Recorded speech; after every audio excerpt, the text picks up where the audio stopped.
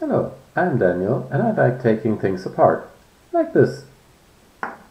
Today we're going to look at Damai's products, which are wireless storages, such as this one here, which is a very simple USB stick, which mostly looks like a USB stick, but if you look very closely here, there is a little wireless icon here, which indicates that this has wireless functionality. And if you look at the diagram right next to it, you actually see that it has an antenna, and that's how you can access the storage besides just plugging it into your USB port. Now they also have a similar product, which is this one here, also wireless storage but a bit larger, so I assume it just has some more capacity, probably for the battery, so it actually can run off battery, and maybe a bit more storage size. They also mention some kind of IoT processor thingy. I'm not exactly sure what it is. It says something MIPS here, so it's probably running something like OpenWRT, but that's just an assumption. Now let's actually have a look in one of my cameras at some other devices I have here, which also come from Damai. There is this one. I put a nice sticker on it. It's called WFD016, the 32 GB version, which is in fact running OpenWRT, so it's quite easy to get into it. It's running Telnet on its default port, and if you just search the web for a certain keyword, then you will figure out how to just use their default login as root, and you can very much take over this device. It came with a bit of a manual, which is actually written in Chinese, so it's not much use for me. Yeah, but it's very nice to look at. It looks quite sophisticated already, so it's not like one of the shady things you might think of when you think of like Chinese companies. And the one thing I showed you first today, this here from the website, I also have this one, but I've already taken it apart. That's what I showed you in the other camera before. So it looks like this here, and let's check the design first. So it actually has an SD card on it right here in the middle. There is no brand on it or something whatsoever, so when you look very closely at it you will not see anything there, it's just blank. Then there's this chip here. It's from Genesis Logic, which just exposes the SD card through the USB connector here. And then there is another chip from Marvell, I don't know, it's spelled with two L's. And actually that's one of their former products. They just sold that part to NXP, another company, in 2019. There is a small antenna here. And you may notice this very tiny chip. It has 8 legs, so I'm assuming that this is an SPI NAND flash. It's probably something like, I don't know, a megabyte in size. And let's take a look at the back as well. Here is the battery. There is 2 LEDs here, so when I press the button at the side, you will see that one of the LEDs flashes. And if I keep pressing it for a while, you will see this blue light come up, and that indicates that the device is now running and opening its wireless access point. Let's turn it off for now. And you will see, if you look very closely here, it's a bit hard to see in the camera, I'm trying my best. There's the 3 pads here. So I was assuming it's kind of a debug port, and lo and behold, I actually got UART from it. So there is one, well, if you look at it yourself and if you buy this, you will see that one of them must be ground, because it's connected straight to everything which goes right around the board. And then there's the 2 other ones, and the outermost one here at the very edge, that's the output pin. The other one is probably input, but I haven't tried it. I soldered a wire, it already came off because I'm not very good at soldering, wires just like those. That's how I got some output, and I was able to actually read some logs. Let me show them here. So I always take some notes and stuff like that, and I collect all the information I can find in local directories. So that's why you will see a lot of files showing up here now. Yes, I did manage to also find some data sheets for the actual processor on here.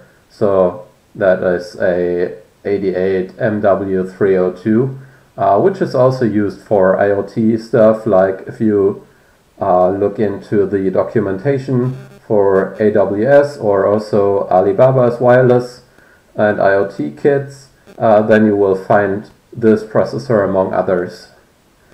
Now here's one of those log files I was mentioning. Actually, it's not here. Crap, where did I put it? I have a bunch of other files actually, which I put in a different directory.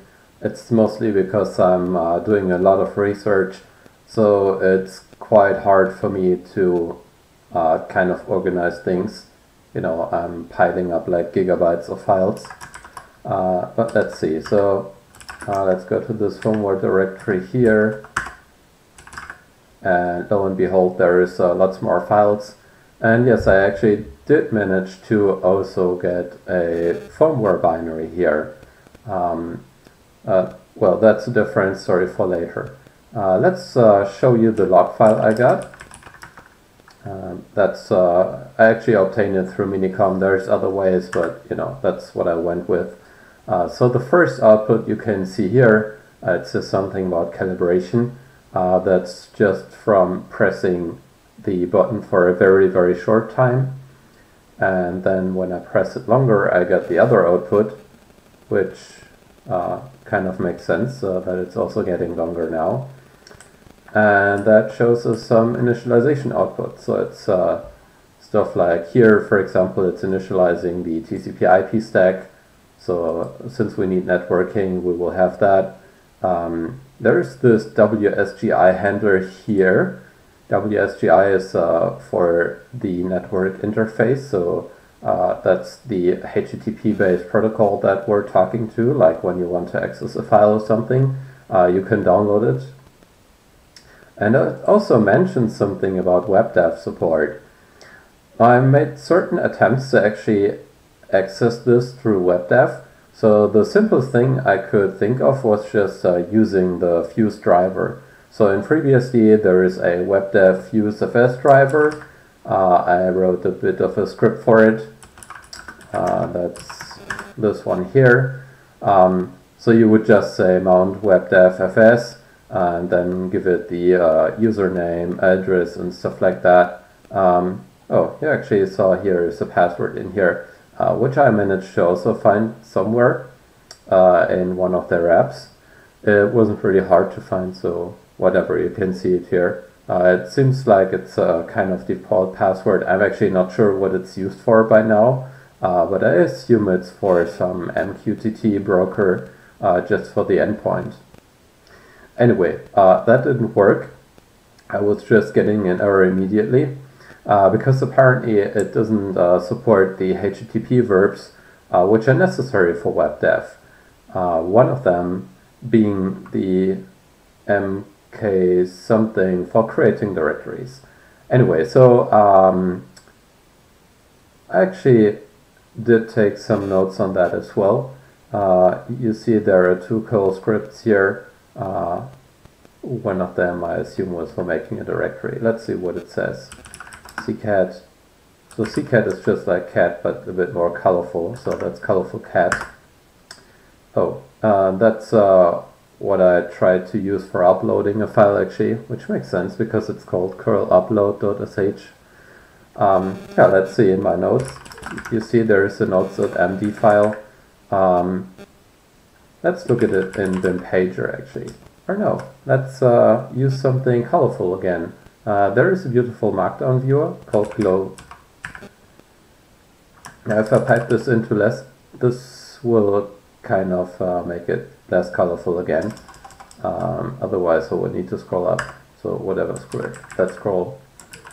It's also a bit garbage because of whatever line length they use here. So yeah, I actually already told you about the basics, the product website and so on. And now let's go some further down to my attempts to run curl. So, well, the first thing I actually did was running Nmap. Nmap is quite a simple tool. It can just search the network for services running on certain known ports, or you can also do a very extensive scan and stuff like that. So it saw that there is a HTTP service running here, but nothing else so far, which yeah, already was what I assumed, because this is really just a very simple ARM Cortex something chip, so it's not as capable as others, and then it makes sense that it also just runs some very limited services. In the response headers, you could also see that it does indeed come from Marvel. They use this Marvel-WM name for the server. And now let's see. So I actually looked at this in a web browser first, and through that I obtained quite some files, like JavaScript files they're using to enrich their interface. One of them is for showing system diagnostics. So this is how I got some extra output, like this here. It shows us some version of the SDK, the access points SSID, and then a list of connected devices. So, well, now you know my MAC address. And then some other important information, probably, which, I don't know. I mean, CPU frequency, who cares? The architecture, okay, that might be useful at some point later, but we already know it's ARM Cortex, so yeah, whatever. Yeah, you can get more information about the firmware versions. Now this time it's not encoded in JSON, but in XML instead, for whatever reason. I guess they actually do like XML though, because I also found it in their web services, which we will get to later on. And now let's see about WebDev. So you can actually obtain a list of files from a /webdev endpoint. Yeah, I was always dumping the headers here and also using the compressed flag for curl, but that doesn't really matter now. So of course, when the drive was empty, there was no files to list here. I did copy a file to it actually through just the USB port in my laptop, so that, well, worked as expected, because then it's just a similar, just a stupid USB drive similar to whatever other drive you have. But then if you don't connect it to your laptop, but you just give it power, then it would open up the wireless access point. Well, no, when you press the button to start it, then it would just fire up the access point. Anyway, so I tried the mkcall command, which is for creating a directory, which you can read in the WebDev specification. But apparently that didn't work. It just gave an error of 500, so that means internal server error. Well, and the WSGI handler says it failed, whatever that means. Okay, so I couldn't get very far with this. I plugged it into my laptop again and looked at the SD card in there. So that's just through the USB storage interface. And I found something interesting at some offset actually. I'm not exactly sure what it means, if it's some extra firmware stuff or something. Yeah, but I saved it for later. There was a bit of other stuff scattered across the device, but yeah, I couldn't really make much sense of it. I just kept this part for now. Now let's look at the app. So if you want to obtain an app for Android, you can very much just search the web for APK files. So if you just search for AirDisk Pro, that's the app's name here, and APK, then you will be able to find some of these files. You can just download them. I have 3 versions now on my machine here. We can actually have a look at that. So I have this app directory here, AirDisk Pro, and well, ls. There you go. So I have versions 2.2.3, 2.4.0, and 2.5.0. The 2.5.0 version also had a date on it, so I know from when it is. And I assume that's the most recent version. And I think I actually downloaded it from their website even. It was a bit hard to find if I remember correctly, but anyway. Yeah, there's a tool which allows you to kind of extract these files. It's called APK tool. Yeah, I have a wrapper script around it, so it's a bit easier to use for me. But anyway, so APK files are basically archives, kind of like zip files, but they're tailored towards Android specifically.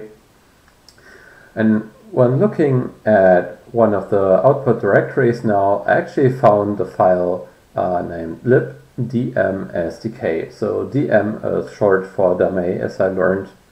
That's actually what you also find printed on the manual. So yeah, let's look again. You know, I have some of these manuals here.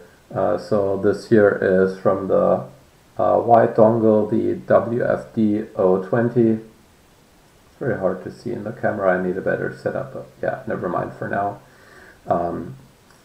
Yeah, and well, the other one here, you know, by the way, those manuals already also give you some information. If you look inside of this one here, for example, you can see the device's IP address is written here, right? So it's a bit easier if you want to scan the network and you just don't want to spend hours on, you know, finding the right subnet and whatever devices you find in there. Okay, so back to the app.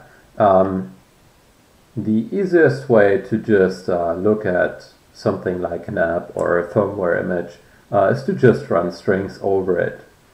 Strings is a very simple command. You just write strings and then a file name, and then, well, you see I already looked for something in that. You will get a list of strings. Actually, there is an error here because I didn't write the directory first. Okay, so let's look at this version, and you will see there is quite some strings it can find. So that's kind of handy when we want to analyze it later on. And if we scroll down again, that's actually also where I found the password that you saw earlier. It was something, I think, with 8372 whatever. Yeah, there it is. Yeah, so that's probably for, as I mentioned, an MQTT broker. If you look at the strings around here, well, there's this one. It's from some library, MQTT something. So I assume some of their devices also support MQTT. I guess not this one because I couldn't find any indicators for it. And yeah, and further down you also see there's more about MQTT stuff here, like for publishing messages and stuff like that. Okay, but let's get back to my notes. I could find a bunch of extra information here. One of them is this quite interesting string here. It's 8999 and then in parentheses M.03. From my understanding, this is another description for the device name. So if you're already confused by now, you will see that these devices here, they have names like this one here actually has the name WFD016, so that's what is printed here in very small letters here on the back of the device. There you see WFD016. But if you look at the product website again, what I showed you earlier, then you remember maybe from the URL, they have a different name here. And if you scroll up again, there's this other name coming up here. And if you look at the device's board, you will actually also see its name printed here. You just need to remove the battery. Be very careful with that. By the way, if you look here, you will see that it's kind of glued together, so it's not very easy to detach. I've done that before, so it was a bit easier for me. Anyway, it doesn't want to come off again, of course. Well, the board name, you can just believe me, or I will just try it again. Yeah, so the board name is printed here as well. Once again, you can't really read it in the camera. Anyway, I can read it again for you. It says W3DMsys.com, so DMsys.com is one of their websites, also the one that is open here, as you can see from the URL bar. And, well, the name, it's NW6216F. And behind that is another code, which is X0437 or J7, whatever. Could be something like manufacturing timestamp or something. I don't know. Doesn't really matter for now anyway. Let's get back to my notes. So this version below here, that's kind of the firmware revision from my understanding.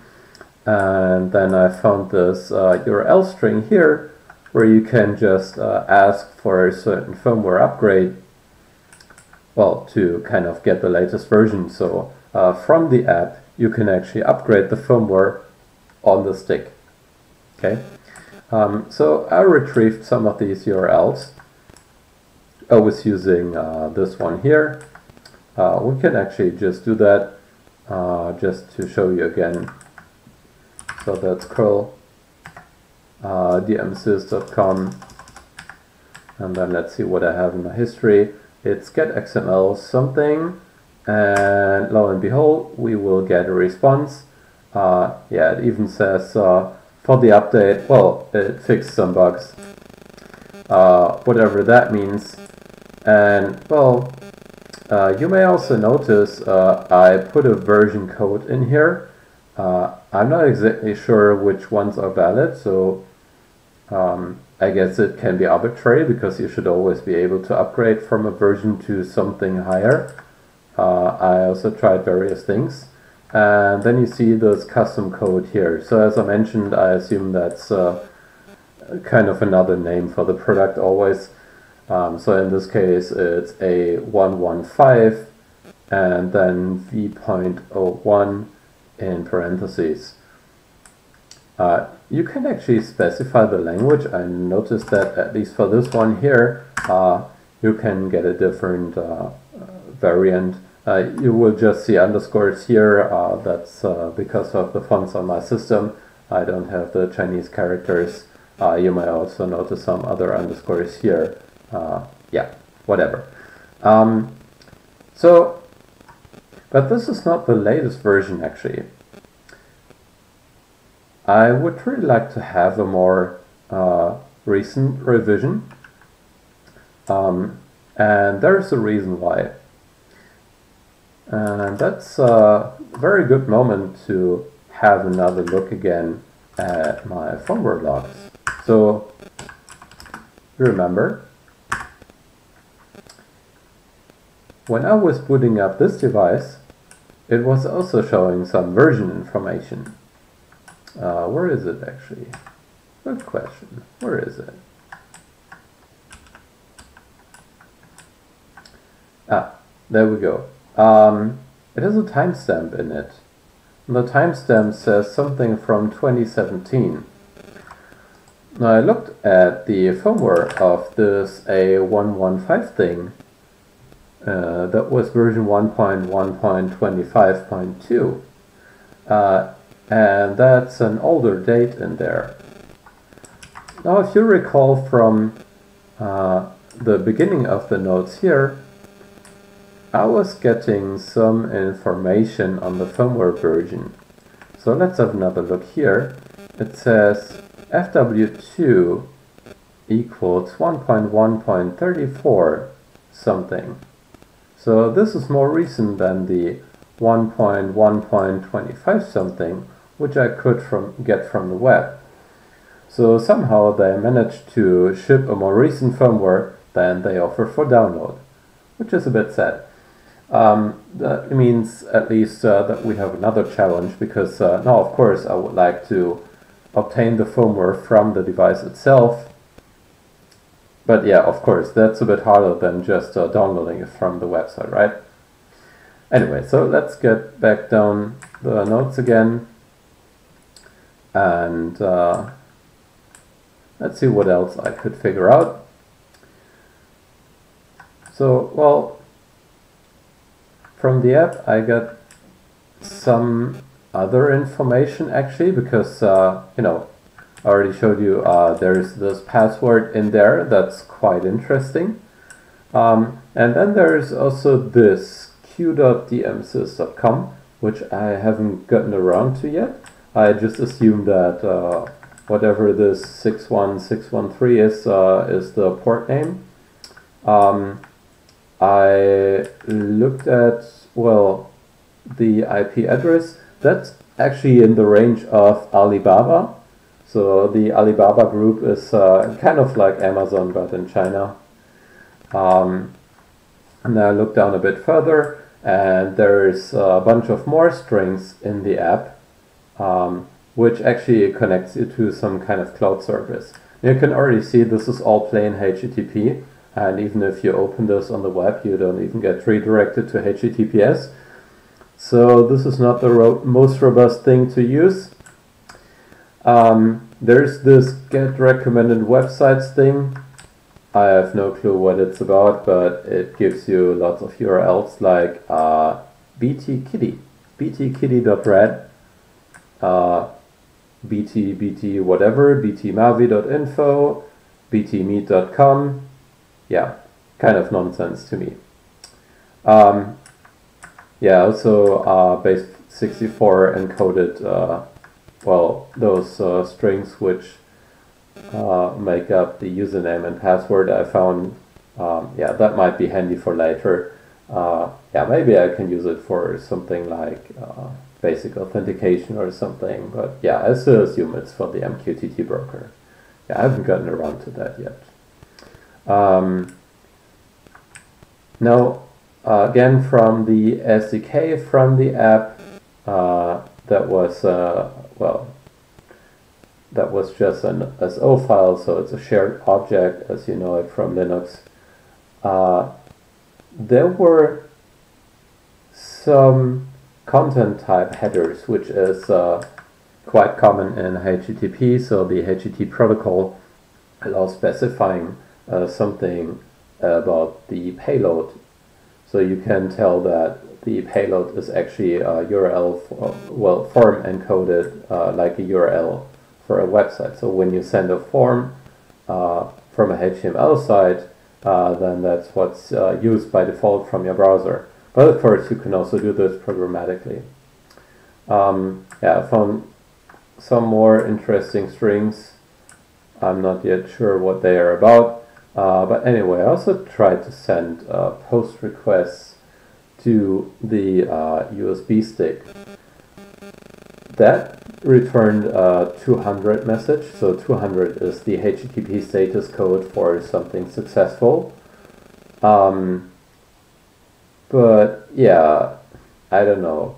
It didn't really get me any further. Well, and I actually loaded the file also in Ghidra. Ghidra is a reverse engineering tool from the NSA, thankfully open sourced just recently. And I could actually find some references to the HTTP request stuff, so I know it's actually being used somewhere. Well, probably, because the SO file is still a native file, and that needs to be called again from something on a higher level.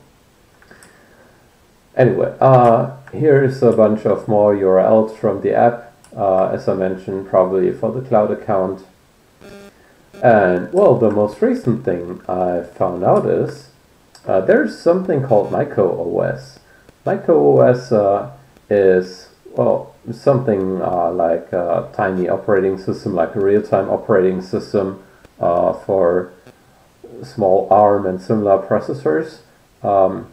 Amazon is providing something simple, so from AWS, when you register for an account and you set up IoT or whatever stuff, then that will at some point lead you to the SDK for the Amazon real-time operating system. And this one here is quite similar. And I actually found a file in one of the subdirectories which starts with a very, very similar header to one of the firmware images that I got. Anyway, so that's it for now. And I guess in the next video I will show you how I could actually get started analyzing the firmware image in Ghidra. So see you next time.